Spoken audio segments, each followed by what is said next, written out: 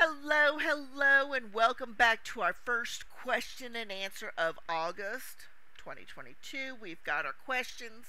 If you are stumbling upon this video for the first time, I get a ton of questions about working from home, frugal living, social media. I do a small channel, as y'all can see. So these questions are things that I've written down that have been on videos, that have been emailed, messaged to me, whatever. So let's look at the first one. I am working 1099. How can I save for retirement? Saving for retirement can often seem like a difficult option for a lot of people to take.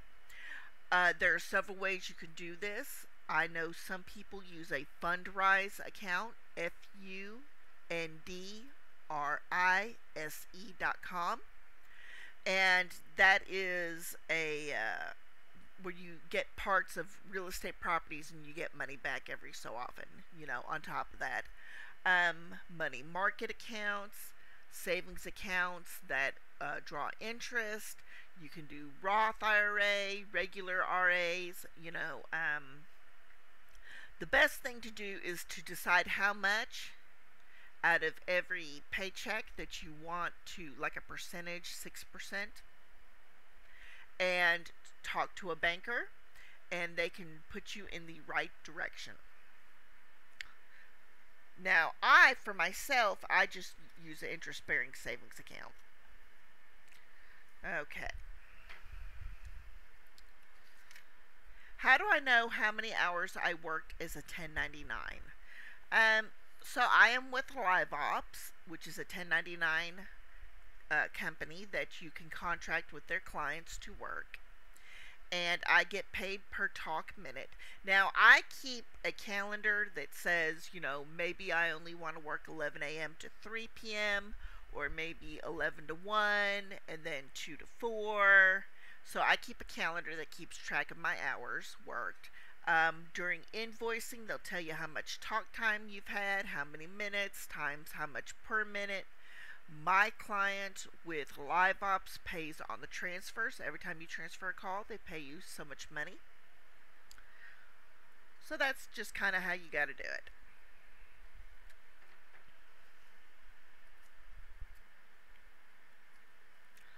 How do I budget my money as a lot of 1099 questions. How do I budget my money as a 1099? So I have used QuickBooks in the past, QuickBooks Freelancer, to keep track of my money coming in and deductions. And then I use TurboTax to file my taxes. But I keep, if you've seen my budget channel, which I will link down below, which starts this month, restarts. I had a few old videos, but it'll restart this month. And I go through and I show you a simple spreadsheet that I use to go ahead and keep track of my budgets and stuff like that. So, you can do a paper budget, basically, money in, bills out, stuff like that. Okay. Okay, Company X offered me a position. It pays per talk minute. You're probably not going to talk the whole hour. So, for example, little calculator here. If I get paid 25 cents a talk minute, that would be $15 an hour. But we'll say that I'm only talking 45 minutes. So, 25 times 45. And that ends up being $11.25 a minute. Lord, I done dropped something on the ground. I'll find it later. So yeah, you'll get a sense within your first 2 weeks how much you're talking and kind of plan it from there. Now with LiveOps, they update within 48 hours your talk time and your money, so you kind of know what your rolling amount's going to be. A lot of 1099 questions. Another one. How do you choose between a W-2 set schedule or a 1099 flexible schedule? Well, I have health concerns. If you have health concerns or family obligations. So a lot of you out there, you're stay-at-home parents, and I'm not going to say just stay-at-home mothers because fathers can be stay-at-home parents too. If you need to pick your child up from school, drop them off at the daycare, maybe during the middle of the day you have toddlers and you need a break from working, then 1099 is what's going to work for you. Gotta love the cat in the background. So if you have your kids in daycare, someone else is taking care of them, then a W-2 job is going to work for you. But a lot of it's going to depend on what you need as a family. So that is something you need to discuss. Explain a home office setup. Okay. So on my office, I have a very basic desk that I got for $50 off Amazon. It doesn't have it has one shelf with it and just very flat. I've got dual monitors, a wired keyboard, mouse, and USB headset. I work for a company that I provide my own equipment, so there's no taking equipment back and forth, worrying about stuff not working. It's all set up, and I have an Ethernet connection to my modem and router. Okay, how long should my Ethernet cord be? I live in a very wide apartment, so on one end there's a bedroom bathroom, on the other end there's a bedroom bathroom, and in the middle is the living room, dining room, kitchen. And my modem and the router is located in the living room.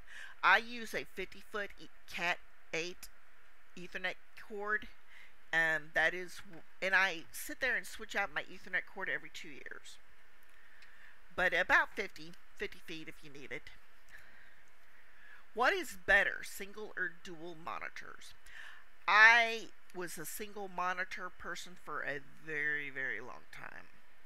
And I am all about the dual monitors. I'd put 3 monitors up if I could get away with it. But dual monitors is the way to go. I can work on one, so I've got a monitor here, and then my first monitor here, second monitor there.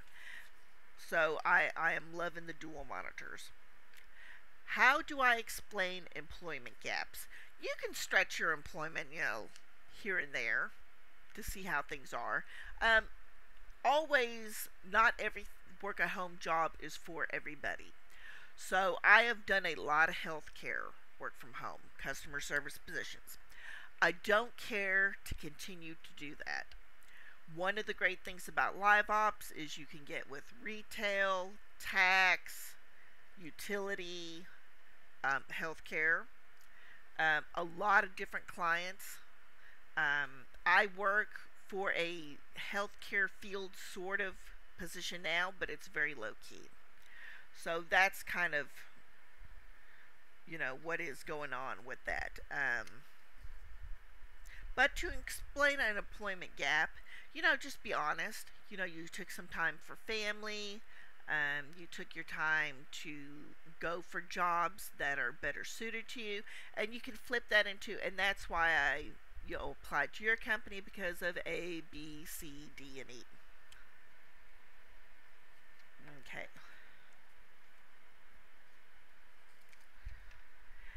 How do you time bathroom breaks and coffee?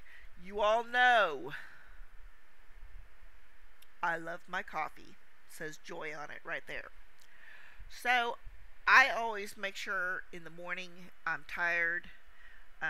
Sometimes I'm a morning person, sometimes I'm not. I will jump up and get 2 cups of coffee and then set a cup of coffee there. I've got my peach tea. Sometimes I drink soda, depends how much caffeine I need. So when you are 1099, you just schedule your bathroom breaks. I work about 2 to 3 hours, schedule a half hour off, half hour to an hour, then 2 to 3 hours, and then done for the day. But definitely go to the bathroom before you start work and in your lunch time. How do you work X hours after your full-time job? You know, I did that for a long time and so got burnt out on it.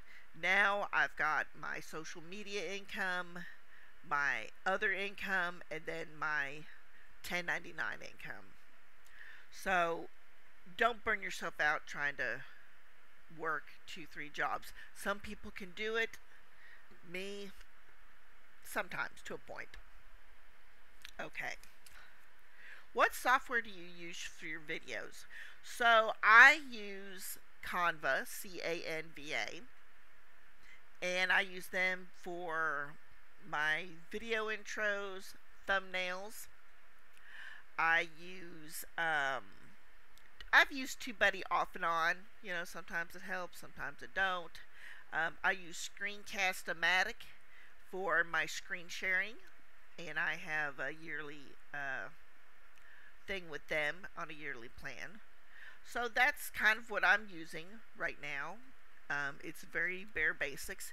If you can't afford a video operator, Google search Olive, Olive. That is a free editor.